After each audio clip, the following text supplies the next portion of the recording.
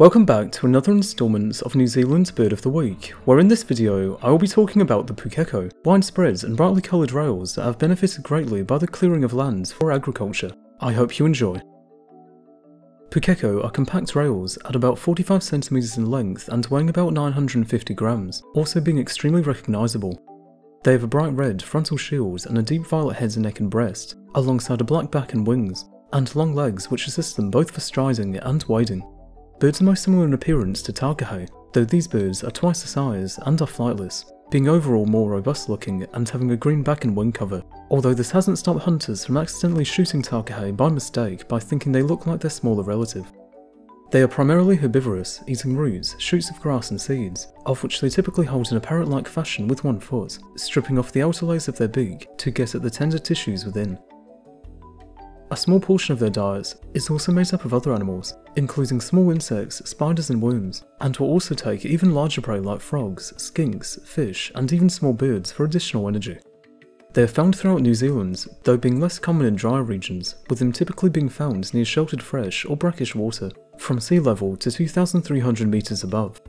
They are also not exclusively found in New Zealand, occurring across many South Pacific islands and in Australia, Asia and Africa, with the swamp hens that colonise New Zealand likely flying in from across Australia around 1,000 years ago or less. While not looking like they can fly, they are indeed capable of doing so, often to the surprise of people not familiar with them, though they do often seem awkward and laboured at times, especially when taking off and landing, usually preferring to run away when given the choice.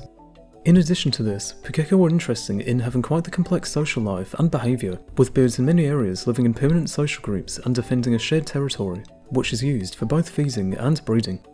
They also have a highly variable mating system where birds may nest as monogamous pairs, but will also form polyandrous, polygyandrous and more rarely polygynous groupings, with any of these groups often having non-breeding helpers.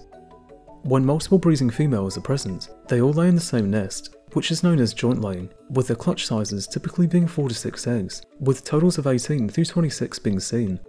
They are also highly territorial, with ridiculously flamboyant and aggressive interactions being known to occur amongst neighbouring groups, and even against people in some circumstances.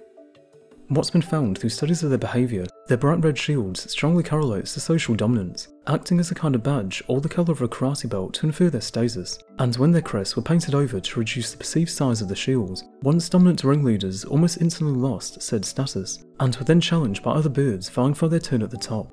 Said birds were also noted to have actually shrunk the size of their shield in response, likely because of hormonal changes brought upon by the increased challenge, and also as a way to signal their declining dominance.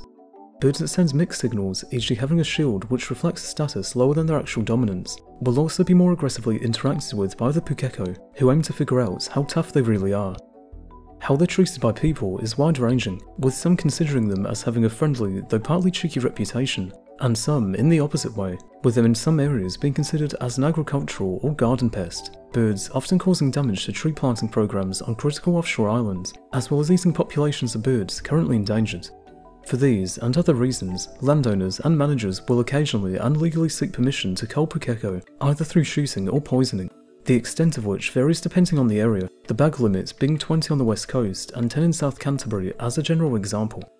Pukeko, being recent arrivals and also being familiar with the introduced mammals of the country from elsewhere, do fine in their presence, though traffic collisions are a big source of mortality that in time could and should be avoided where possible. And with that, I thank you for watching this instalment of New Zealand's Bird of the Week. For next time, you are able to vote for the North Island kokako, very adept hoppers through New Zealand's canopy, and with a haunting song to boot. With that, I'll see you next time, whenever that may be.